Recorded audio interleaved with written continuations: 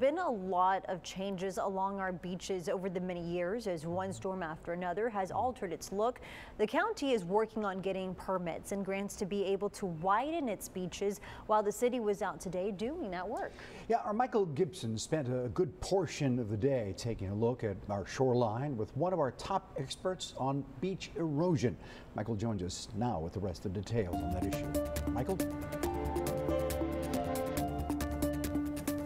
Many of our beaches certainly look rough, and for good reason, because they've received damage from one storm after another and really haven't had time to fully recover. Today I surveyed the shoreline with one of our top experts in the state who studies the eroding beaches as part of her work at the Conrad Blucher Institute. So Michael, this is a really great example of how extensive the dune damage has been along the coast. This is like a 18 to 20 foot tall dune. And what happened was the waves undercut the base of the dune that you normally could walk up. Of course, you're not supposed to do that. Deidre Williams is a research scientist at the Conrad Blucher Institute. Her specialty is studying the changes that take place along our beaches. She points out that those beaches are the first line of defense against storms and that widening them should be a top priority. First layer of protection is our beach. The wider our beach is, it buffers the increasing waves, the increasing water level and surges. It reduces the energy.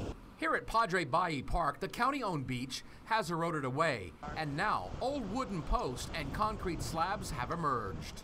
The erosion during Alberto increased the erosion along the area fronting Padre Bayou Park, where Bob Hall Pier has been in the past, and the plans for the future, exposing remnants of former infrastructure that was along the beach. Our dune system is what holds back most stormwater events, but much of it has been washed away, and now the dunes have simply been turned into tall cliffs. We anticipate it will take 11 years for this area to recovery without additional storm damage, so the clock hasn't started on those 11 years yet. City work crews near Whitecap were busy widening the beach here.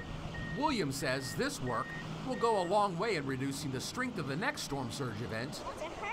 This young girl showed us her hermit crab that she found here, and her mom, well, she told us she appreciated the city's efforts in widening the beaches here. We come down from Austin generally a couple times a year, so we love what they're doing. We love the fact that the city is taking such an interest in keeping everyone safe. That 11-year time period that Williams was talking about for our dune system and beaches to get back to normal only starts after we've had a couple of storm-free seasons.